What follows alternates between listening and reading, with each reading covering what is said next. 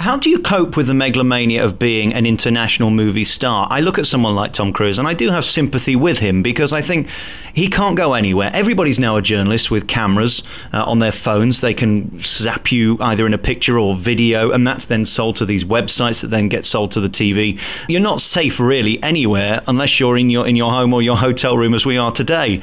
How did you deal with the fame? Was it a problem then, or did they just leave you alone? They have always basically left me alone. Why? I don't know. I think it's because my life is an open book anyway.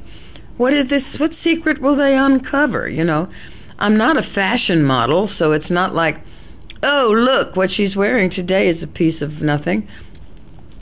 I don't have that problem and never have, although when I was younger, they weren't as prolific as they are now. I mean, now they've got ways of hiding under your bed, for God's sake. Never found it then. But, you know, even though I'm still around and doing things, probably they don't care what I do. That's probably more it. But they didn't, even in the days when I was really hot and young and all that, they were cooler about it then. I really feel for these kids who were trying to deal with this constant scrutiny and flashbulbs and stuff. It's just, and for their children, oh my God. That would drive me nuts. Can I ask you some silly but really fascinating questions, like, what are you most proud of? What film were you most proud of? What stage show were you most proud of? God, what am I most proud of has nothing to do with films. I'm proud of my stable way of thinking. Interesting, isn't it, when some people call me wacky? I don't think so. I think I have a very stable kind of understanding the bigger picture. Film most proud of, probably Terms of Endearment. It was very difficult to make, and we got through it. Stage most proud of, the Palladium in London. I'm most proud of that. I found my stage legs here, and with the English audience, I think they enjoyed my bawdiness. Okay, that would be, Palladium London. As a performer, can film ever compare with the stage? It's totally different, isn't it? Yeah, nothing can compare with the stage. I mean, there's an example of karma right there. What you put out, you get back. I just loved that feeling. And what I also loved was the silence that you induce in the audience. So when the glasses are chinkling with ice in Las Vegas, you know you're doing something wrong. There's a lot of coughing and spitting going on in the audience, let's say in a legitimate theater. No, you're doing something wrong. But I think they're all waiting for authenticity from the performer. Is that person really being themselves? Are they totally committed to the part they're playing, and so forth? But there's nothing like it. Also, when you do stage work, you have to be physically, spiritually, mentally healthy. You cannot get drunk at night and expect to do it well the next day. You can't run in a rainstorm for a cab in a city street, or you might slip and fall. Then what?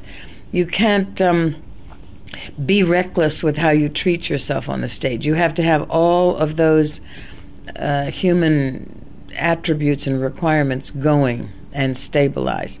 Film, it doesn't matter. You come in, you've been drunk all night, as I've watched some of my buddies be. I never had the freedom to let myself get drunk and stuff like that and then work the next day.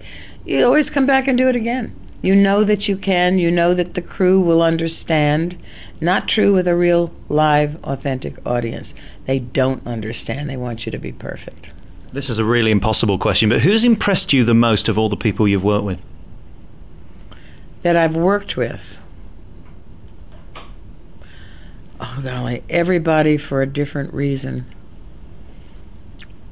The people who are free to invent in every take are the ones who've impressed me. Jack Nicholson, brilliant at that. Jack Lemmon, no. Jack Lemmon was very studied, knew exactly what he was doing, and brilliant at it, a real pro. But I sort of, for my taste, I like that Frank never rehearsed, as I mentioned before. The ones who are Meryl Streep, absolutely brilliant, and Nicole, by the way, in the same category. Those people have the freedom, or maybe it's the psychological need to be somebody else, and they completely allow themselves to be that mercurial person. But they're the ones that impress me the most.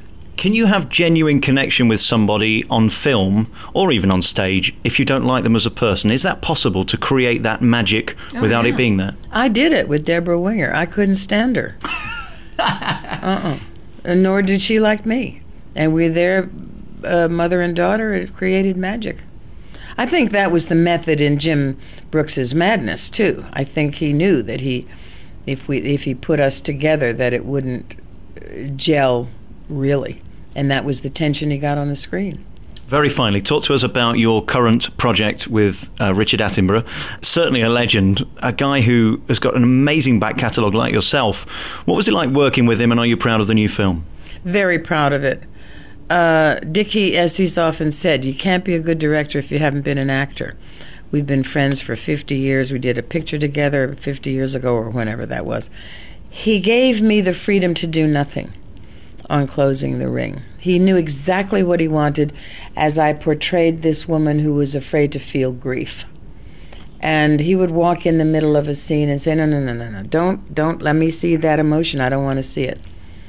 And I would stop it. He has a nose like a bloodhound about expressing emotion.